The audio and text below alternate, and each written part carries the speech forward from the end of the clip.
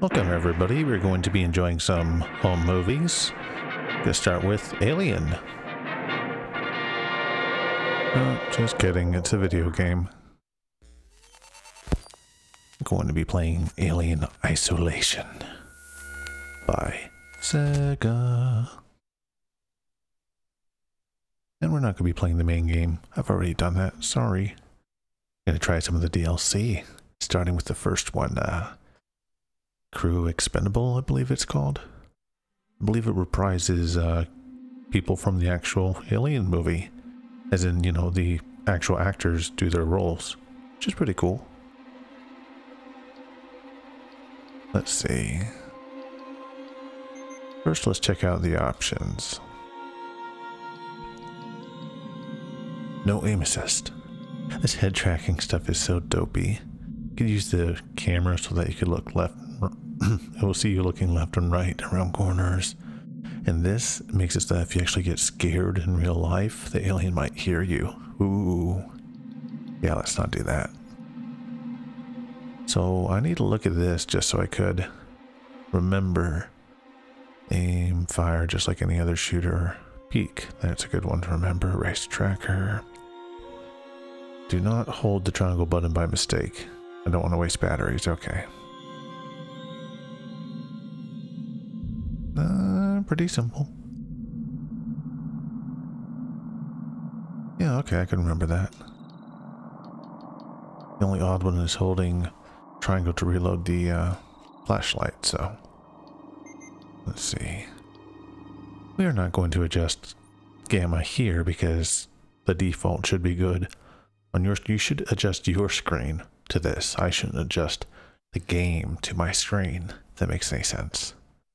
Hopefully that looks good to you. Film grain, I forgot the game does that. That's the default. Just makes it look old schooly, sort of. Audio, subtitles, yes. Speaker, no, that would be on the controller. Dynamic range, full. Ooh, louder. We're doing full dynamic range. That means if you're not wearing headphones, it might be a little bit quiet sometimes.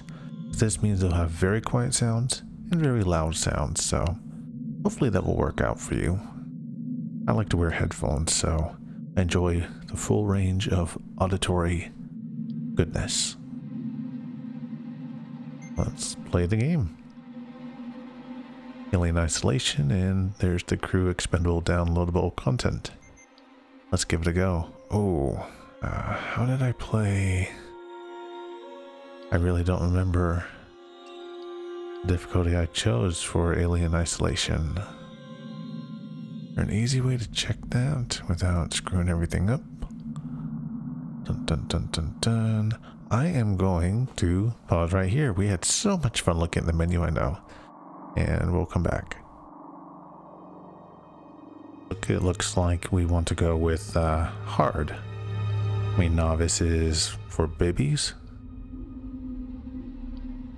Well, challenge recommended.